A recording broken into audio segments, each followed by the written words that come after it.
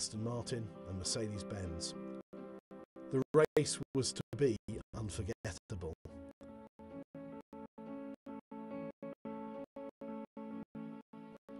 Sadly overshadowed by an appalling accident when one of the Mercedes-Benz cars exploded into the crowd, killing 81 spectators. Out of respect, the other Mercedes drivers withdrew. With their main rival out of the race, we can never know if Jaguar would still have won, but win they did. It was a hollow victory that year, ruined not only by the tragic accident at the race, but also by a personal tragedy for Sir William Lyons, as his only son Michael was killed in a road accident whilst driving down to cheer on his father's team at Le Mans.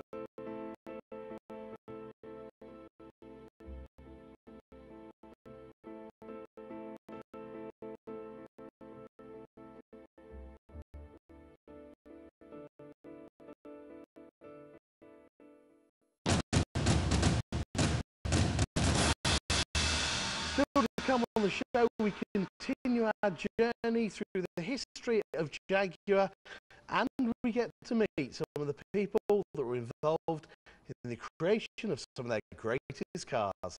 So don't go away.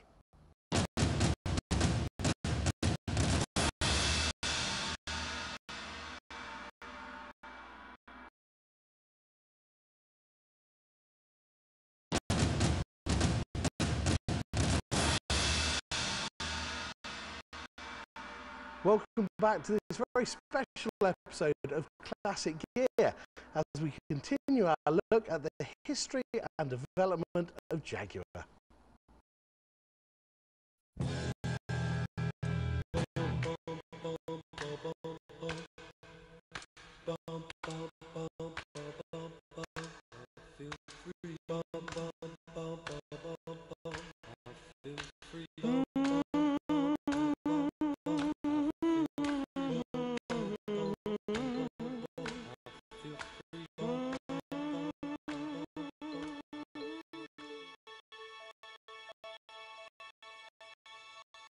The E-Type is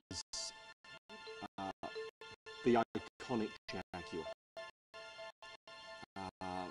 Enzo Ferrari called it the most beautiful car that's ever been designed. It's the only car that's on display at the Museum of Modern Art in New York. It defined a whole generation. Along with the Beatles, Mary Quant, Carnaby Street, it defined the swinging 60s. It really did evolve in many ways from the race cars, and Malcolm's theory evolved his theories of aerodynamics to create the E-Type. In fact, the car was created very geometrically. People see it as a very sculpted car, but if you saw the way Malcolm created it, it was created from the first principle of geometry, which is how he worked as an aerodynamicist. But out of the purity and intent of his way of thinking, he created a very beautiful, pure motor car.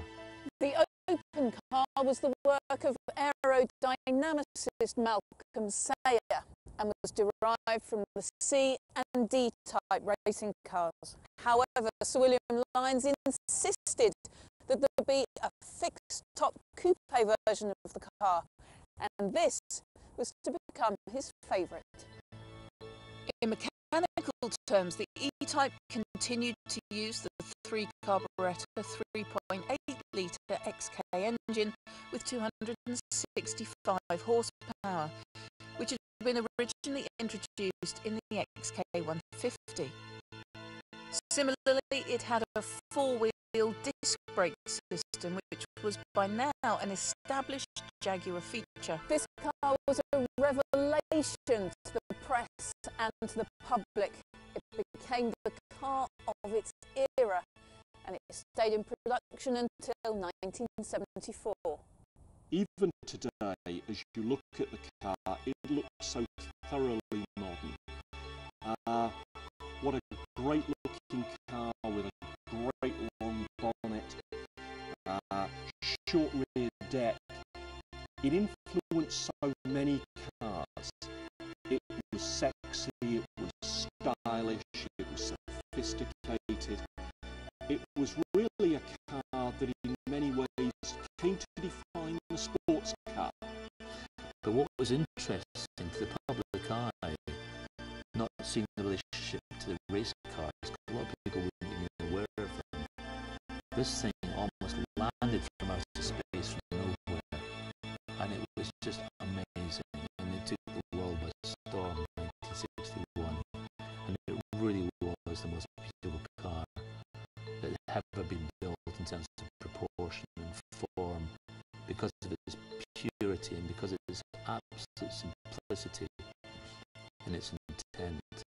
Part of the magic of the E-Type is that it records the C-Type and D-Type in its structure, in its form, and because of that, I really do believe has a magic, has a quality that few other cars can rival.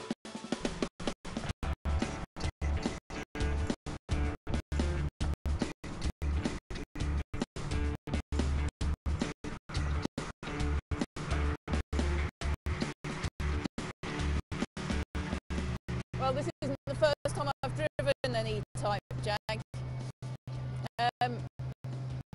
but I have to say on a track it feels like a much nicer experience because they're not great at going around corners.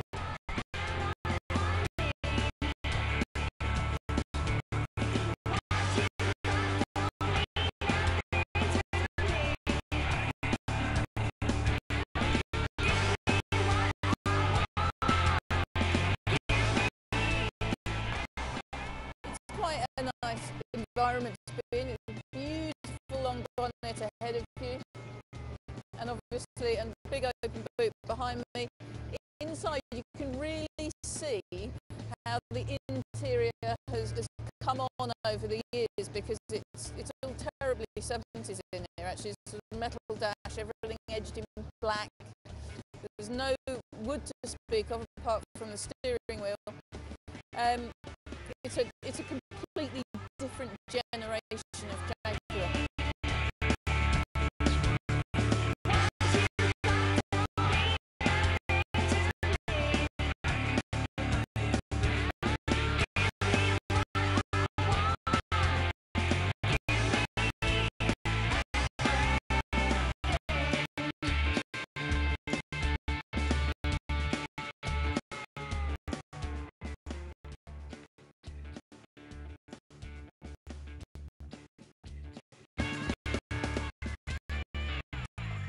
As there were over 75,000 E-Types made and distributed across the world, there's never really been a market for reproductions.